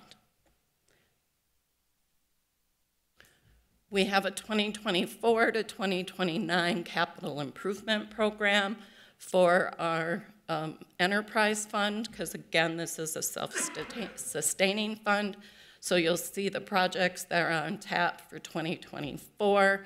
One of the things I will highlight is we're looking to introduce golf simulators into our system, and we are working to do that at Columbia Golf Course. So we're kind of excited to see how that turns around and what kind of revenue we can make off of that. So then I talked about the enterprise fund for our stormwater. So as this gets put in place, it's going to help us sustain, protect, and enhance the stormwater management system on parkland for which the MPRB is responsible. And it will also cover the annual costs of water quality and stormwater monitoring of Minneapolis water bodies and water quality education. So how this is being implemented, Schedule 8 of the mayor's recommended budget includes a separate line for stormwater allocated to the MPRB.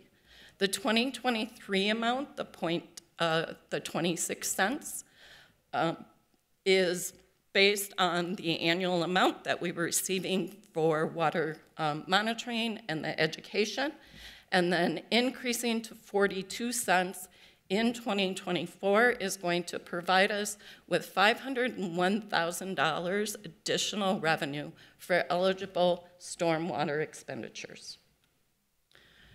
So this fund will be managed through our environmental management department, and it will include an engineer and some part-time provisional staffing, and also significant professional services and contractual services, so that we can manage our stormwater sewer system and our stormwater best management practices.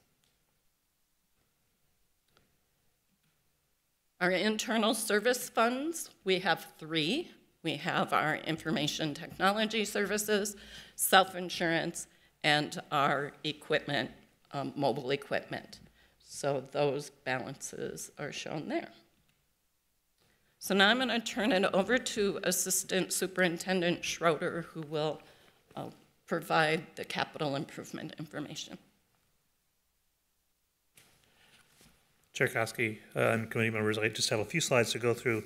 I'll focus first on the report that you received, NPP 20, in a very summarized fashion. It's much thinner for those of you who have seen it before. We've taken and provided links to all the references and saved a lot of paper that way. The report highlights the requirement of the NPP 20 ordinance, and it provides a background history and projections of the capital and rehabilitation projects we've been working on in the 3-year cycle. So when we look at the years 2021, 22, and 23, you can see the allocations that we made in the rehabilitation program. The rehabilitation program is oriented toward meeting park safety, making certain that our assets are conforming to codes, and addressing some of the critical failures that we find in the system every day. The overall intention is to make certain that those assets in our park can be maintained and be serviceable until we get to a capital project that will happen in every park. So you can see that we've been moving through the dollars allocated in each of the 3 years. The numbers for 2023, I'll point out, are as of December 31st, 2022. In the rehabilitation categories, we have some projects that carry over from one year to another because the scope of the project gets to be quite large when we are re-roofing buildings or redoing restrooms in buildings to meet ADA requirements, for example. The capital portion is when we are reinvesting wholly in new parks. Director Arvidsson spoke about this a little bit ago when we talked about the MPP 20 budget. And again, these are numbers that we look at over a 3-year period. And it's important when we look at these numbers that we're recognizing that the investment is based on the equity rankings that are part of our ordinance, and that we allocate those funds so that in the first year we are doing engagement and scoping of the project. The second year we're typically doing design and bidding the project, and the third year we're actually doing the improvements. So for example, in 2021, we are just implementing the work that we went through the engagement in 2021 this year. And so those numbers get much higher as we move into the subsequent year. It takes us 3 years to go through a capital improvement project in each of the parks. This is the overall capital improvement program, and I'll just highlight just probably one thing. This looks at the dollars that are directed to both neighborhood and regional parks. And what's important about 2024 as we look ahead is the numbers are significantly higher because of success at the legislature in directing additional funds into several of our projects. And so you'll see when you get to the bottom, near the bottom line on this chart, the $33 million of investments, that's significantly higher than we would normally have in our parks because of the work that happened at the legislature last year and directing additional dollars into our regional system. And I'll stand for questions with others. Oh, Julie. So I just wanted to, I just wanted to go over the park board's budget process. The superintendent presented his recommended budget to our board on October 18th. So November is commissioners' time to comment on the budget, ask questions, and go through their markup or amendment process. So that will occur on November 1st and November 15th. And our hope is to have an adopted budget within our Admin and Finance Committee on November 15th. That includes any amendments that the commissioners have, so that when we come over to City Hall on December 5th and formally adopt our 2024 budget, that part is not televised for the park board. So we'd like to have all of the conversations and things completed by November 15th so that it's included in our public information. And now we are here to answer any questions. Thank you. I have Councilmember Wansley in queue for a question or comment. Yeah, thank you, Chair Koski. I also had the opportunity to look at the other recommended budget from the superintendent to see some of the programmatic aspects, and was really excited to see you all exploring a study for the ice arena. I know that's been a big project that community members have been championing for a number of years. I'm also excited to see the continuation of youth-free programming. I know that was a major win for community members who want to engage in our park system and have found those fees to be a barrier. So really excited to see continuation on that. I did also see that there was a note that, you know, general dollars is not sufficient, but you're exploring ways to continue funding that. So if there's any ways this body can support in that way, I think it would be good to know.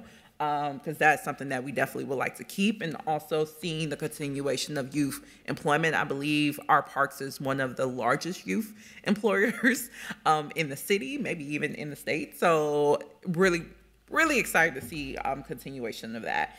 I did have a question regarding the tree canopy, because I know that's a big priority of this body, and wanted to see kind of like status of the carbon off credit program. I know that was included in the presentation, and wanted to know if there's like any results on that, how that's supporting some of the public subsidies that's been coming in for expanding our tree canopies across the city. Right. Chair Koski and Councilmember Wansley, that is really still in its very infancy. So we have started to receive some funding through the sale of those carbon offsets, but it's over a 25-year period of time. So those dollars will need to continue to be built up before there's sufficient funding to expand our tree planting. Okay, and follow-up question on that. So is there basically an existing 25-year contract with, I believe it's a nonprofit that you all are partnering, Green Minneapolis or something like that. So is there a 25-year contract then with them to kind of like yield these results over 25 years? Right. Chair Koski and Councilmember Wansley, I don't know the exact terms of the Green Minneapolis contract. I don't think it's for the whole 25 years, but it would have to be renewed over time. Okay, is there any way we could find that just publicly of like what's the terms of that contract, if it, because I would hope you all wouldn't be locked into something for 25 years, but yes, but is there any way to kind of find more information about that? Yes, so as the City Council has, the Park Board has a public website where you can search for resolutions that were adopted and contracts that were created, and in the attachments to those will include a copy of that, the terms and conditions of that. I'm just not as familiar with that as, and then we can also send you an email letting you know. Yeah, that would be great. I don't know if I see you have a friend coming. Chair Koski some more and information. Councilman Wansley, I'm not sure if I understand totally your question, but the real basis, I believe, this is the way at least I read it, of the offset program is really about longevity. And so we are paid for those trees that are planted after 5 years, after 10 years, but the ultimate thing is after 25 years. So, you know, if we plant, 1,000 trees and 500 of them survive 25 years from now, then we are reimbursed for that longevity. So that's the really exciting, to me, the really exciting purpose of the project and everything is about longevity, because that's when you capture the majority of your carbon, is the longer that the tree, the more mature the tree is.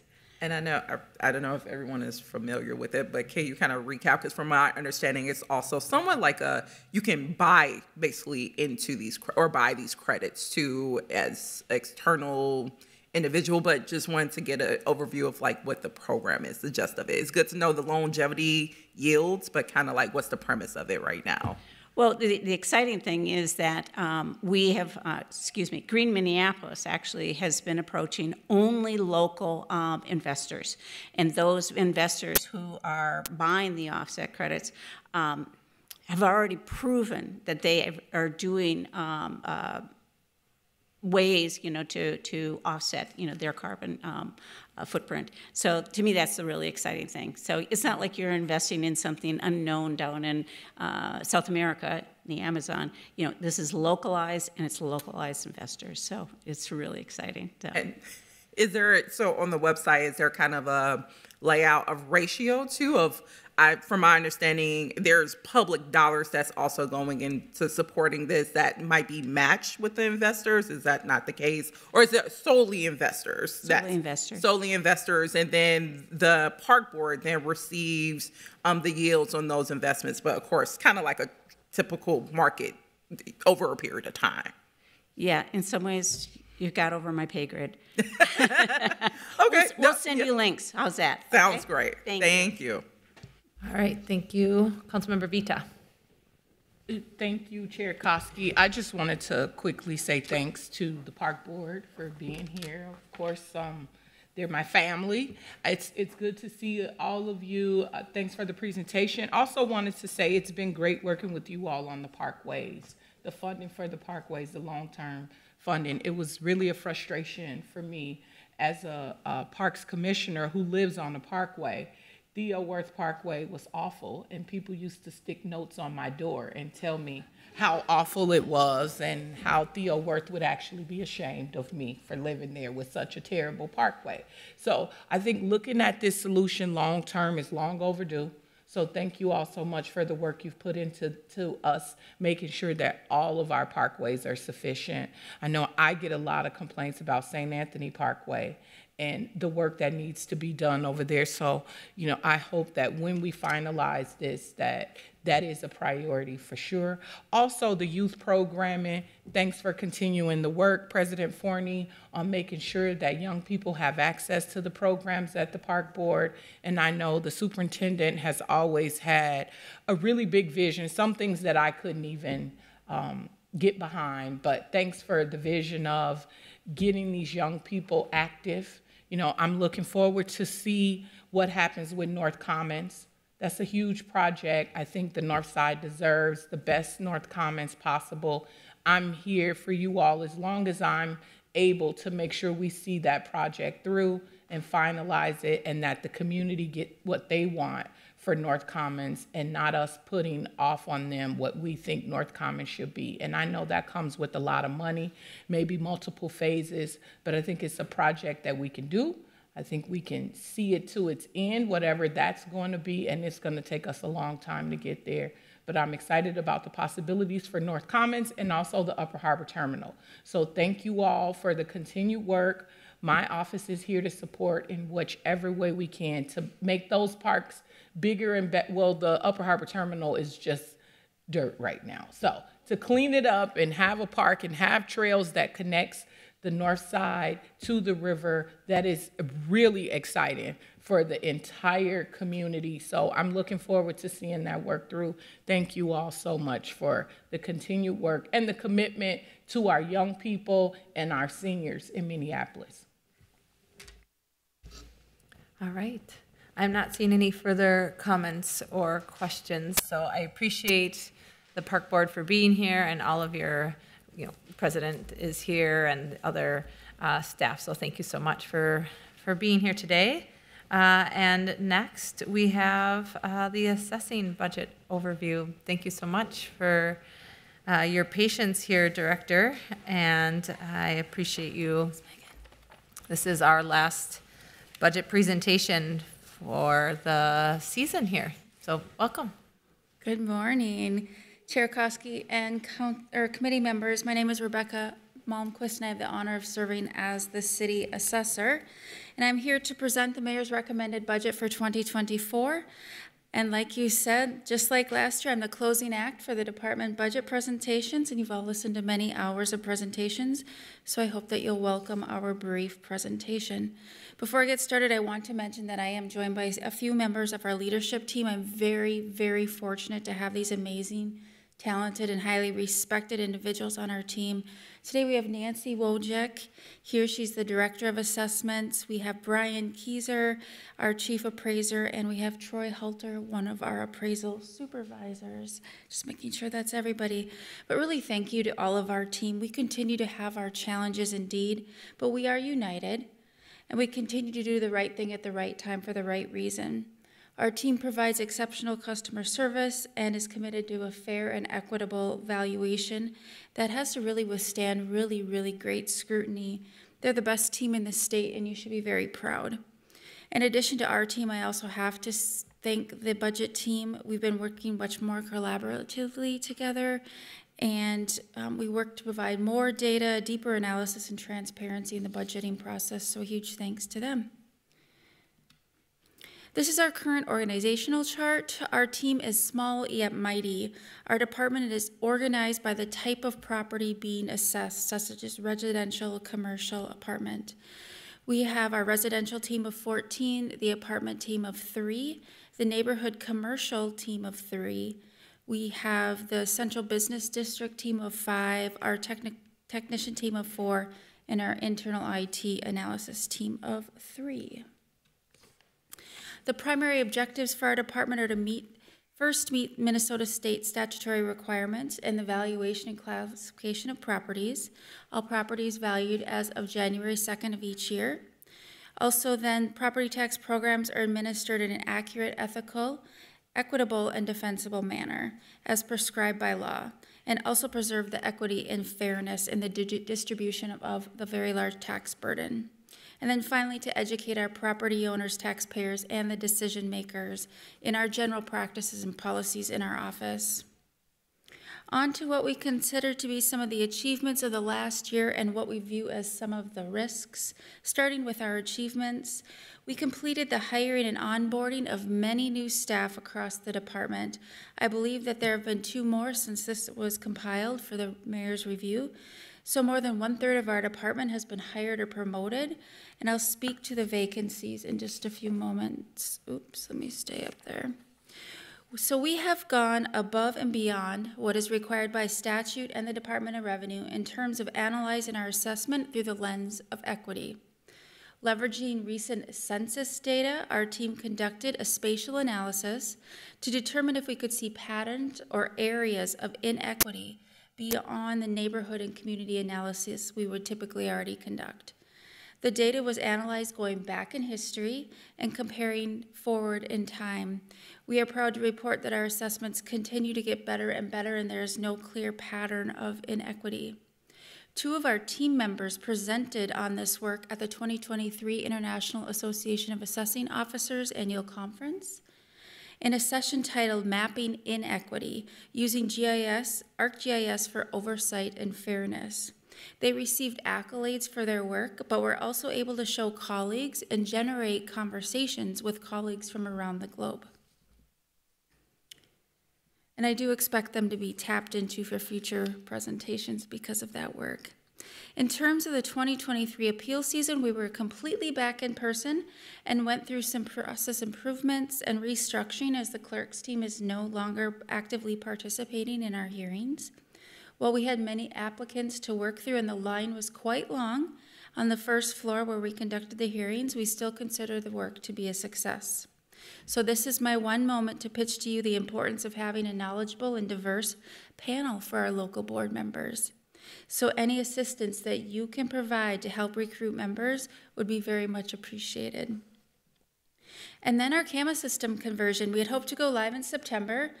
However, due to some people resource issues, it has been delayed to spring, but we are quite confident, as is IT and our software provider, that we will meet this revised schedule. So that is scheduled for February. I said that's spring, but really here now it's spring. And then finally, we have moved into City Hall and we've adapted to our hybrid schedule. It's very lovely. It's an understatement to have a permanent home and a space we had a hand in both designing and are now selecting art for and making it our own and making it a welcoming space for our customers that is accessible. So to the risks. First, appeals and tax court petitions. Our historically high retention rate of market value under appeal is no longer sustainable, and I'll do a bit of a deeper dive in a moment. The second, equally concerning, is our people, attracting and retaining them. And I know you've heard this from each and every department as I've been watching to hear the key messages from them. The Minneapolis real estate market and property valuation is the most challenging in the state and is more challenging than almost every other city in the Midwest, yet we do not recognize this when it comes to compensation. Our staff can move one suburb or county away, and it equates to less work at a higher pay. You recently heard CHRO Nikki Oda mention a few times in her presentation that they have one person to do all of this compensation work. One. Our team has been harmed by the current system. We initiated a compensation study over 1 year ago. It began with a conversation about the budget with the mayor in mid-2022 because he asked me why we weren't again asking for appraisers to assist in the downtown team due to growing litigation. I was honest in telling him that we cannot get qualified interested candidates because who wants to work on downtown litigation at a fraction of what a commercial appraiser can attain in surrounding jurisdictions? And so I've had to witness some of our top talent leave. We thought we would have the results of the compensation study this week, but I just heard that a request came in that was a higher priority, and due to the staffing issues and capacity in HR, we have to wait a little bit longer. And these delays, I can tell you, are having devastating effects on the staff morale. The current compensation system is, from our perspective, not meeting the needs of its customers. The theories seem flawed, and we have to do better. So those critical positions in HR that they requested really do need funding. Back to tax court litigation. Stepping back and looking at tax court petition history, this chart represents the total market value under appeal each payable year. To help orient you to what you're seeing on the table, the orange portion of each year represents value that has been maintained. These settlements or litigation are complete, and we retained that portion of the value. So we want to see a lot of orange on this chart. That's what I'm pointing out here. The green represents value that has been lost in settlements or litigation, and so green is not good. The blue represents value that is still open and has an open appeal or is something that's going through the litigation process. If we look at the first bar on the left, in payable 2014, we had just over $1 billion in value being appealed, and we retained 96.1% of that value. Fast forward, moving to the last bar on the right, in 2023, we have almost $9.5 billion under appeal. And this is an increase of almost 20% over last year, and that is representing 15% of the total market value of $64.3 billion, and that's a large percentage. The percentage at the top of each bar represents the percentage of the market value that was retained. And so you'll see on our right that our internal goal is to retain 95%, and that is slipping. We simply do not have the resources to litigate these as we should. This is not something that's easy to say in this forum because the appellants can use this to their advantage. However, you need to know that this is our reality. A few other takeaways. If we looked at the breakdown of that $9.4 billion in market value, 58% of that is commercial, 40% is apartment, and the remaining 2% is residential value. However, if we just focus on the commercial value because it has the highest tax rate, 45% of the total commercial tax base is under a petition. And as of the date this data was pulled, we still had 639 remaining open cases going back as far as 2018. Also, if we just look at those top 10 petitioners alone, the value for those top 10 is up to $2 billion. So 20% of the value under petition comes from just our top 10 petitioners. Program and staffing, we only have one program area titled Appraisals and Assessment Administration. This single program is responsible for ensuring a fair distribution of the property tax burden and generates more than $472 million in city property taxes that fund the general fund, providing the largest single source of revenue and the most flexible source of revenue. Then for our vacancies, we currently have two. One is being held open until this compensation study that I mentioned is complete, and the other is open due to some extended HR personnel issues. Both will be posted as soon as these outstanding issues are resolved. The total 2024 mayor recommended budget for assessing is $6.7 million. We have no new budget proposals for you this year or changes in service delivery planned. But our budget still appears to decrease, and that's due to the inclusion of rollover dollars from 2023 and a planned decrease in that CAMA budget proposal funding between 23 and 2024. So the mission of our department is focused on accurate, fair, and equitable valuation and classification, as well as maintaining accurate property records that are leveraged by every department in the city. We have 3 primary goals that contain several objectives and metrics. I'll touch on them briefly on the next slides. What I would want to call attention to, though, is our values, because our values guide how we do our work, and they need to be reflected in all the decisions we make, and they are being dedicated to meeting customer needs and exceeding their expectations.